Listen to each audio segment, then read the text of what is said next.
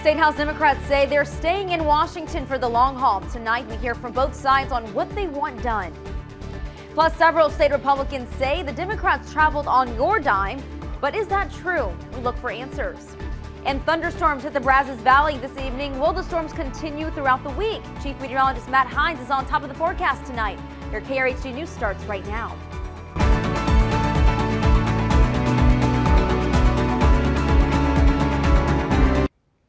Thanks for joining us at 10. I'm Nia Gonzalez, and for Holly Jones tonight, the special session is in limbo. The state Senate is business as usual, while Republican lawmakers in the House have voted to arrest their Democratic counterparts who took off to D.C. KRHD News reporter Rachel Espaillat spoke to a local lawmaker about this battle making national headlines. Tuesday was meant to be a day filled with House of Representatives voting on a variety of bills in Austin, but that plan was derailed when more than 50 of the Democratic representatives were missing. It was pretty disappointing that our colleagues would walk out on the citizens of Texas and not allow us to conduct our business. The Democratic representatives left for Washington, D.C. Monday after opposing legislation that would ban drive-through and 24-hour voting options and further restrict voting by mail. The bills, as written, makes it harder for Texans to vote and easier for partisan poll watchers to harass and intimidate voters. We are always going to push back against these sort of bigoted, racist, Jim Crow 2.0 style voting laws whenever you decide to bring them up. In a 76-4 vote, representatives back in Austin voted to authorize the arrests of the Democrats who took off for D.C. Lemon said opposing the bill did not warrant Democrats neglecting other bills on the table. Let's make sure we put our heads together and solve the problem for the citizens of Texas. And you don't do that by walking out on your duty. This special session is slated to go on until August 7th, but Governor Abbott says he will continue to call special sessions until the job is done. In Bryan, Rachel Espaillat, KRHD News. As Rachel reported, arrest warrants were authorized today for the House Democrats who were not at the Capitol without a legitimate excuse. Members, the sergeants at arms and any officers appointed by him are directed to send for all absentees whose attendance is not excused for the purpose of securing and maintaining their attendance, under warrant of arrest if necessary. Now, those arrest warrants do not have effects across state lines. So why did lawmakers fly to D.C. instead of going to Oklahoma, Louisiana, or even perhaps New Mexico? Well, back in 2003, Democrats broke quorum and went to both Oklahoma and New Mexico. When asked by Republicans, both states did not allow Texas law enforcement to cross state lines. This morning in front of the U.S. Capitol, House Democrats say they're standing in solidarity with voting rights across the nation and supporting the People Act. The act has currently stalled over the threat of a filibuster. State lawmakers are also hoping their actions will encourage Democratic senators to kill the filibuster. What is the For the People Act? Well, it would increase voter access, election integrity and security, campaign finance and ethics for all members of the federal government. It would also create an independent redistricting commission for congressional redistricting and require certain political candidates to disclose 10 years of tax returns. This is a long game. This isn't something that we just flew here for a vacation. We're here to work. We've been working all day. That was State Rep Michelle Beckley from Carlton. While she and her Democratic colleagues say that they are in Washington to work, others say they abandoned their jobs. But rather than do their jobs in Texas, yesterday, House Democrats abandoned both our state and the millions of Texans that they represent, and they decamped to Washington, D.C. Yeah, when faced with the prospect of defeat, and for better or for worse, the legislative process is all about arithmetic. You're not always going to win every debate you're involved in, but that doesn't mean you leave the state and refuse to do your job. It's theatrics. You know it. We all know it. Stop lying to yourselves. It's a game. They're wasting the Texans' taxpayer dollars. Governor Greg Abbott and other Republicans say the House lawmakers traveled on your dime, but is that true? And if you're not paying for it, well, who is? State Rep Trey Martinez Fisher, who you see on your screen, says the House Democratic Caucus paid for the 2 planes and buses. Martinez Fisher adds that he is paying for all of the hotel rooms tonight out of his campaign account. Civil rights attorney Lee Merritt is hoping to become the state's next top lawyer. He said in March that he would run for attorney general, but made the announcement official this morning. Merritt is a Democrat and will face fellow lawyer and former Galveston Mayor Joe Jaworski, who in the primary, Merritt says he would focus on voting rights, fixing the power grid, reining in property taxes, ending mass incarceration, and challenging gubernatorial overreach. COVID cases are on the rise again in nearly every state. The difference in this surge is the more highly transmissible Delta variant. Patients are also younger, and nearly all that end up in the hospital are unvaccinated. We really don't have great and effective, therapies for COVID-19 once you become ill and have to come into the hospital. A third of the cases in the United States are coming out of 5 hotspots. Florida, Louisiana, Arkansas, Missouri, and Nevada. And in places like Missouri, where ICUs are packed, you're going to see a surprising amount of death. This is completely avoidable. It doesn't need to be this way. More often than not, the lower a state's vaccination rate, the higher the case count. U.S. health officials are now investigating the Johnson & Johnson COVID-19 vaccine and an extremely rare cases of a neurological complication. The J&J vaccine has been updated with a warning. Now, the complication can lead to muscle weakness and possible paralysis. It's happened in fewer than 1 in a million vaccine doses. Experts say the benefits of vaccination still outweigh the risks. You're always going to find some adverse event associated with vaccination. When you vaccinate tens and tens and tens of millions of people, you will find an unusual or a rare event. About 3,000 to 5,000 people get this condition every year with or without vaccines. Now, it's also very rare, but serious blood clots are another risk of Johnson & Johnson and AstraZeneca's vaccines. Now, independent scientists are looking into whether they can tweak the vaccines to lower or get rid of the risk altogether. Researchers worldwide are sharing information as to why these blood clots happen. European officials say it happens once or twice for every 100,000 AstraZeneca vaccinations, and the rate's even lower for Johnson & Johnson. Now, we're hearing stories of long-haul COVID patients struggling, some even being dismissed by medical professionals. But there are programs out there that work. I had a lot of the complications from COVID, so fighting back hard to come back and being very appreciative of all the care I got. Ahead in our lineup, the COVID rehab and recovery program that the CDC is looking at and where it's available. Is the Brazos Valley done with all the rain? Well, who knows, but Chief Meteorologist Matt Hines sure does, and we'll get a check on him next. And now let's get a check on weather with Matt. And we are looking at calmer conditions after a few showers and thunderstorms rolled through earlier today. Not everyone's seeing the rain, but things are partly cloudy now. It's 74 degrees, and it feels like 74. That dew point down to 68. So with some of those storms going in, well, it did cool us down, and that's made it a pleasant evening across the Brazos Valley.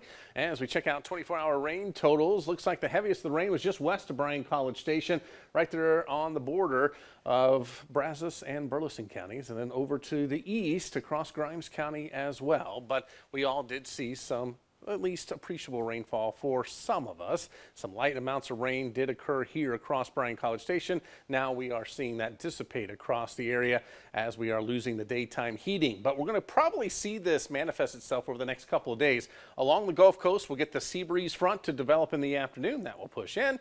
More isolated to widely scattered thunderstorms will be possible, and that's probably going to continue for the rest of the week. So let's check out your future track. Things are quiet right now. Then as we make our way into the morning hours, partly to mostly cloudy skies across the area, partly cloudy in the afternoon, and look at that. Maybe a few more isolated thunderstorms with that sea breeze front coming in from the I-10 corridor in the Houston area as we head toward 5, 6 o'clock in the afternoon. Then we do it all over again, starting off dry in the morning, probably staying dry for most of the day on Thursday, but A few widely scattered thunderstorms will be possible, so we're going to keep about a 20 to 30% chance of rain in for the rest of the week, probably going into your weekend as well. So tonight, temperatures dropping down into the 70s for 75 for Bryan College Station, 73 Hearn, and 71 in Rockdale. Tomorrow, highs into the low 90s at about 5 to 6 degrees, and you're going to get what it feels like. So it'll feel like the mid to upper 90s, even though those actual highs will be in the low 90s. And normal this time of year is 95. So we are staying a little bit below normal, and we're probably going to stay that way here in the 10-day forecast, as temperatures will be right around 91 the next couple of afternoons. Again, a 20 to 30% chance for a few showers and thunderstorms here and there through Friday, Saturday, Sunday, Monday, 20% chances of rain. And then maybe some slightly cooler temperatures and slightly better chances for rain by the middle of next week. More than 1 in 4 people who contract COVID will develop long-haul symptoms, according to multiple studies. And it's happening to people regardless of how sick they got. In many cases, the recovery can be just as hard as fighting the virus. Every day was a struggle. I was in bed for 33 days. I couldn't walk. All my muscles atrophied. I had lots of complications. I had foot drop. I had nerve damage, muscle damage, diabetes, lung. My SpO2 levels were really low. Diane Shields is a COVID survivor. The home dialysis nurse got severely ill in April of last year. She ended up on a ventilator for 2 weeks, then was in inpatient rehab for a month. Now, luckily, she was referred to an outpatient rehab program that was created specifically for COVID long haulers. I'm a nurse, so I'm used to taking care of others. I'm a type A personality, so I'm used to control. So when all that was taken away from me, it was like I either had 2 options, sit there and be sad and feel sorry for myself, or be positive and fight through it. We needed a much more comprehensive response. It couldn't be a cookie-cutter, one-size-fits-all response to the pandemic. Alan Evans is talking about Select Medical's recovery and reconditioning program. This is video that they gave us of Shields going through it. It's tailored to physical and mental health services based on a patient's long-haul symptoms. Now, in the first of several studies with the CDC, Select Medical compared COVID patients with those in a similar cancer recovery program. It was really striking that the patients who were recovering from COVID-19 were reporting poorer physical and mental health than the patients in our cancer recovery program. They were complaining of more impact on the daily functions, so their ability to do the chores or the job or just go up and down the stairs. COVID long haulers needed more therapy treatment than cancer survivors, and their tolerance to rehabilitation can fluctuate a lot. All the therapy helped me. It's just that there's stages you go through. Like they kept saying to me, it's baby steps. You're going to go forward and then you may go backwards. Don't get discouraged.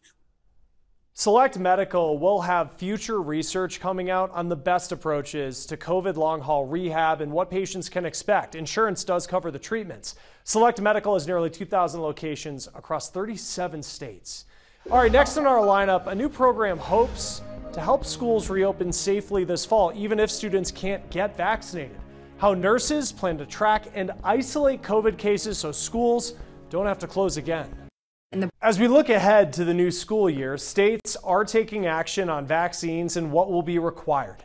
At least 7 states are enacting legislation specific to public schools prohibiting them from requiring either COVID vaccines or proof of vaccination for students. Public health leaders are concerned that this could hurt efforts to control COVID and emerging variants. Meanwhile, the CDC's new guidance for schools is that they should fully reopen in the fall. That is, even if they can't take steps to curb the spread of COVID.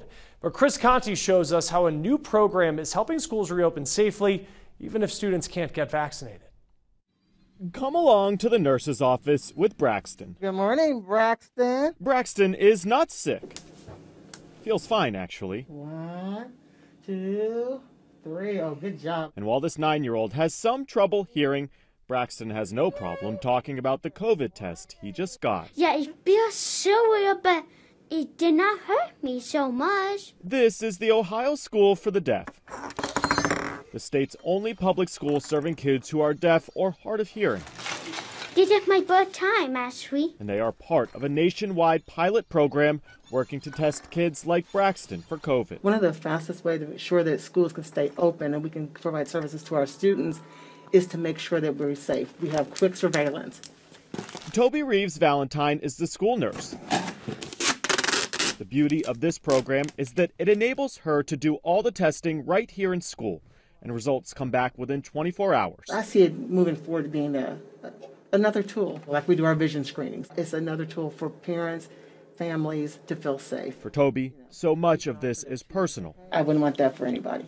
Early on in the pandemic, she lost both of her sisters to COVID, and she's determined to keep the virus from spreading if she can. Losing pieces of your life, and that's what happens. So, but no, and I know I make them proud by helping other people. There's another layer to this program as well. Moving into the fall, it will ensure that schools like this one can stay open if cases start to spike again, and if the vaccine still hasn't been approved for all age levels. About 4 million kids under the age of 12 have tested positive for COVID in the last year. They represent nearly 14% of all new cases. Currently, Pfizer and Moderna are conducting vaccine trials for kids between the ages of 6 months and 11 years old. Even though we all want to be done with the pandemic, the reality is the virus is not done with us. Mark Stevenson is with Thermo Fisher. They are the ones who collect and test all those samples sent in by the Ohio School for the Deaf. It takes advantage of federal funding that was made available for testing. The program is called Ready, Check, Go. And while most of the country is emerging from COVID, testing in residential school environments like this one is still critically important, especially when students are too young to be vaccinated.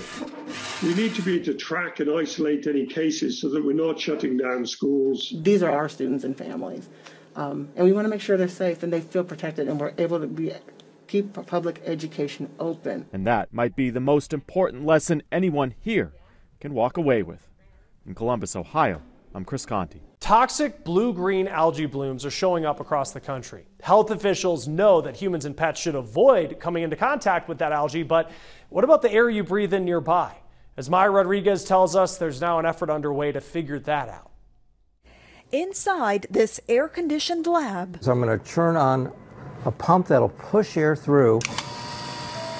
floats a summer scourge. They've been around, we think, 3.5 billion years. These ancient organisms are toxic blue-green algae, also known as cyanobacteria. And you can see the clouds of the cyanobacteria moving around in there. Dr. Barry Rosen is a professor at the Water School at Florida Gulf Coast University. He's one of the preeminent experts in blue-green algae. We just took our study to the next level. That study is looking to figure out what happens when blue-green algae goes airborne, and this specially designed machine may hold some answers. This is an artificial lung in many senses. Using air to move the water around, filters in this machine capture airborne toxic blue-green algae particles, similar to how our lungs would if we breathed it in. We know that it probably gets into our nasal passages.